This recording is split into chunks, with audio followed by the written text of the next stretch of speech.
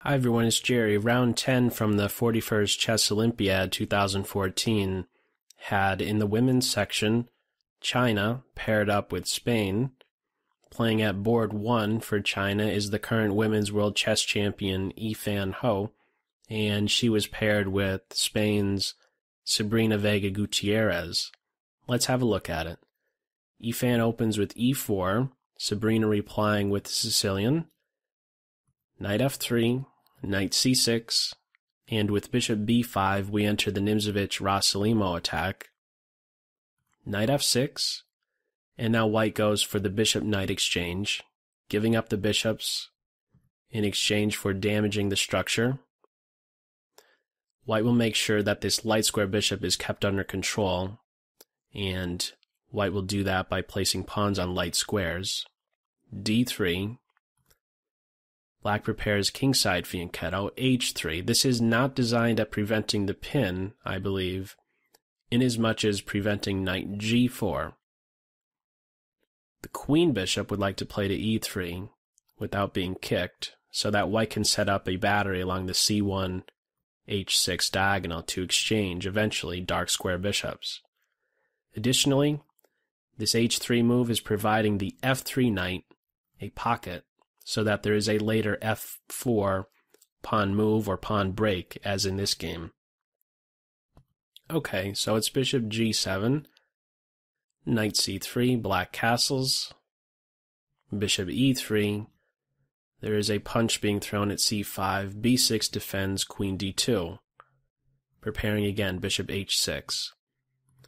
e5, placing a pawn in the center, having an additional grip over d4. Ideally, this knight on f6 would like to arrive on that square, but it's going to take some time in order to do that.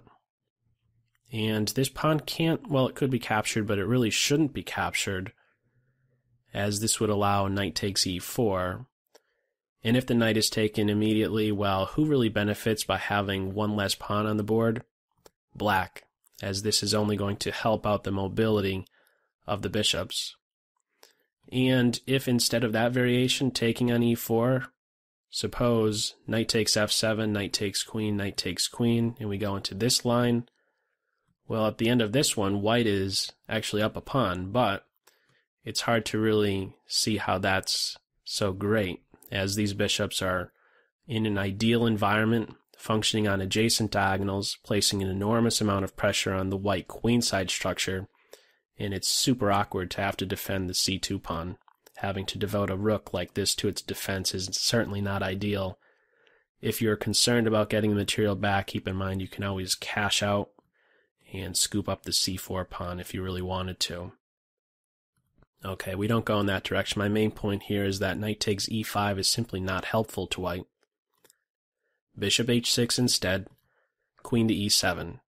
This move is not there just to watch over e5, but to also watch over c5. And that might seem a little bit ridiculous because clearly we have a b6 pawn that is watching over that point. But it's important to be aware of an additional pawn break that white has in this position. I have only so far spoken of knight h2 and f4. However, there is also this pawn break with a3 and b4. And when this is played, or if it is played, let's say it's played right away, just to illustrate my point. If this advance gets in, notice the situation black is kind of in. You don't really want to take on this square because you're helping out the rook, and you're also maybe helping out the c3 knight because maybe this b pawn is not finished moving. Maybe he's going to come up to b5, make this c6 pawn flinch, and then jump into a nice central post. And if you're not to capture, let's say after b4, let's say you don't capture, well, keep in mind again, that's one of the reasons you would want to have a piece around to watch over c5, because certainly if pawn takes on this square, making another passing move, if pawn takes, you don't want to capture in this direction. This is very ugly to your queenside structure. One last note regarding this idea of a3 and b4. Suppose black simply says, you know what, I'm going to stop b4 altogether. by playing this a5 advance? Well, notice it's doing one thing. It's defending b4, but it's no longer doing what? Defending b6. And so there could maybe, at some point, be some pressure against b6. And black would have to devote a piece to defending that square. Okay, we don't go in that direction. Eventually we do see e3. In this game we don't even get to see b4, but nevertheless it's an important idea to be familiar with. The queen is not there to just watch over e5, but to also watch over c5. Okay, white castles. Black goes for their little journey, eventually looking for e6, and from there there's some interesting options, d4 and f4. This is not the only path. Knight h5 is also available. You might regard this as a more aggressive approach, as it's closer to the white king position. However, maybe this knight cannot make use of f4, or it could be challenged, let's say, knight e2, and maybe he's not going to get to his post on e6 so easily. But certainly if he's playing to e8, there's not going to be a way to stop him from getting to c7 and ultimately e6. So, knight e8 it is. And now a3, preparing this idea maybe at some point. And we have knight c7. Notice at this point white is not helping black out by capturing the bishop, as this knight would have absolutely no problem with going in a different direction to get to e6. We would just have this, and I believe white is helping black out, helping the black knight out. So only after the knight moves to c6 do we have this capture on g7. And after the recapture we have knight e2. So this is clearing the way for maybe a b4 advance, since the queen would have an eye on the b4 move. And, well, you can't really get into this b5 or d5 squares. It's a little bit of a repositioning idea with knight e2. It's also helping to facilitate the eventual f4 pawn break, as you can expect knight e6, and, well, white will need a minor piece around to get this advance in. So, following up, f6, and now knight to h2. So with this, black is simply reinforcing the e5 square. You couldn't jump into this square just yet, as you would be dropping e5. So f6 first, knight h2, and now knight e6. There's a similarity here with both knights in this position. They're both on the c3, f3 squares, classic squares, and from there, where did they go? They made a similar shift. They went to e2, and they went to h2. This one here, again, clearing the way for now this f4 advance. Knight e6, f4 is in, e takes f, knight takes f, and we enter with this pawn structure. There is one other way that we could, or one other pawn structure to be aware of. If instead of capturing here, if black simply sits and keeps this pawn on e5, let's say bishop d7, maybe this is, at the end of the day, not a structure black wants to work with, as maybe this e5 pawn is more so of vulnerability. As an example, knight f3, knight d4, takes, maybe we could have some pressure against the e5 square. There's already some potential tactics in the position with knight takes e5 in this position. As an example, if the rook played here to defend this point, well, you're actually able to still take. After rook takes rook, there's queen takes rook, and we would have white following up in that manner. My point here is that black simply doesn't want to have to deal with any potential pressure against a pawn on the e5 square. So instead of trying to keep a pawn on e5, black gives up the center by playing e takes f. Knight takes, rook takes, so that the other rook can finally double. Bishop e6, white doubles. Black is now opposite the queen, so white gets out of that. Queen c3, a very active post. This pawn is in a pin. There's also pressure against c5, so maybe this is close to happening. And what next? Black simply tucks the bishop away, goes back home, clears the way for the queen to watch over e5. And keep in mind that it's not just, why not go to g8 in other words? You're not just wanting to have the queen watch over e5, but you want to still make sure that the bishop is keeping a watchful eye over g4. Playing something like this, you're already dead. Knight g4, this pawn is getting hit with every white piece, and there's just not going to be a good defense. Something like rook d4, well, you're already smashing through. If rook d6, there's e5, so you don't want to go in this direction. Of course, if you're going to get out of the queen's way, still keep a close eye over g4. Rook to f2, and this, I believe, is paving the way for knight to f1, and then knight to e3, and who knows where he would go from there. Maybe c4, maybe g4, maybe a timely knight f5 with some crazy tactics.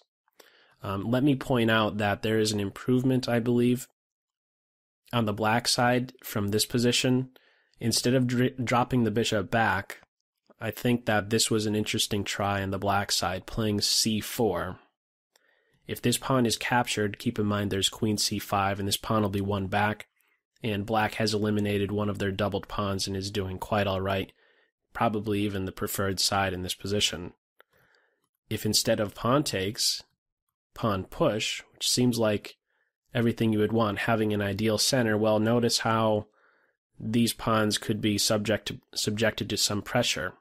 The bishop dropping back now, and, well, this rook is now tied to the defense of the e4 pawn, since there's not a pawn around on d3 to defend.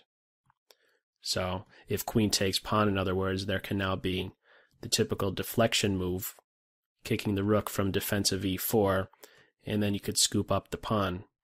And now this bishop would eventually really like to get to the d5 square. Okay, we don't have that. We don't have this pawn push to try and allow black to have some target in that of the white pawn structure, but rather bishop c8. And now after rook 1 to f2, opening this square up for the knight to reposition, we have, after rook 1 to d2, we have queen to d6, excuse me, and if you'd like to at this moment here, pause the video and see what you would play as white. Okay, the move played here was rook takes f6, so this is actually a big blunder, queen to d6, because of this tactical shot. Rook takes f6. Rook takes rook is now running into e5, the move played in the game, and this piece will be won back. In fact, we enter an imbalanced position from this point on. What black tries is rook takes, pawn takes queen, and the rook returns, so we're working now with two rooks versus a queen, essentially. If instead of that, black wanted to go in a different direction, as an example, after rook takes f6, after rook takes rook in e5, what do you do after queen to d4? What would follow is pawn takes rook, and there's a few options for the king. This is probably best, as king f8 could run into queen d2, and the queen now has a fast track to h6 with check. Not a good idea. If king f7, well, he's more vulnerable to now knight checks. As an example, still queen d2 looking for not only this idea, but now knight f3 with tempo, and then he's within striking distance of the king. So that's probably not a good square for the king. Going to g8 instead, runs into an f7 check, king here, and now queen to e1, threatening all sorts of tactics, queen to e8 being one, looking to promote next. Just as an example, passing move, if a6, you could promote immediately, and then follow up with queen to e7. If black tries to defend with rook to f8, there can follow knight f3, queen d6, stopping queen checks here, and now knight to e5.